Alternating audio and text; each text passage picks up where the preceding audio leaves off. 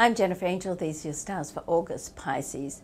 Now, your month ahead, on the 2nd, there's a full moon in your 12th house. So this really highlights for you to think about your dreams, hopes, and wishes. Okay, so don't limit yourself. Don't think about the how-to or how things are going to come together. Just put it out there into the universe. Like, get a pad and say, if on a perfect day, what could I have, what could I do, what could I be? So the full moon in this position is perfect to do that. Now there's 2 full moons this month, so it's very unusual. So at the end of the month on the 31st, the full moon is in your sign. So this really gives you the catalyst, the change. So you want to use the main part of the month, as I said, just to get down, no barriers, no limitations. What would you be, do, and have in life? And then by the end of the month, going into September, you can start fine-tuning and just making some alterations and fine-tuning your goals, okay? And so you can move forward with. Now, career and money. So in your 6th house, there's lots of activity around in this area, which allows you to focus on your time management skills. So you really want to make sure that you're productive as you can be this month. And one way to do that is just get it all organized in your calendar and stick to it. Like, be disciplined about how you spend your time. So Mercury goes retrograde, or comes out of its retrograde move, on the 8th. So Mercury is all about communication. So that's going to help you with your communication skills and to just discuss any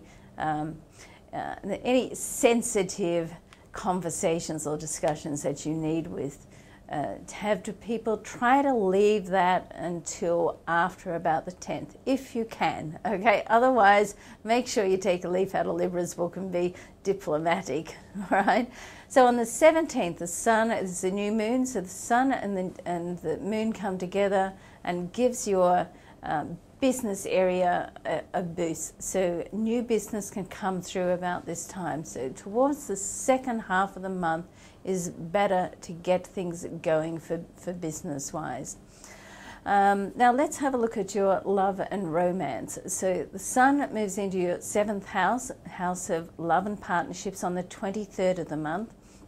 And the sun and Pluto have a connection at the end of the month, which is going to help you dissolve any issues, particularly to do with friends and introduction to love and this area. So you could be in a social arrangement and find that one of your best friends are going to introduce you to somebody gorgeous, and there starts a love affair right there.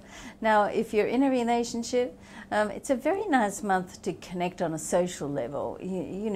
Get together with your common values and your common interests and just go out and enjoy yourself. There's a lot happening this month to do with business and work, but make sure you put some time aside for love and romance and just social to catch up with friends as well.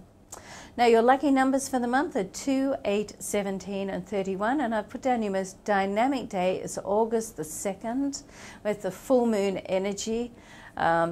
It's just great for your imagination, okay? So go after your dreams, and of course your second most dynamic day is on the 31st when the full moon is in your sign. Have a great month, Pisces. Lots of movement happening this month. I think you'll find towards the second half of the month that things are going to look a whole lot different. I'm Jennifer Angel. Thanks for watching.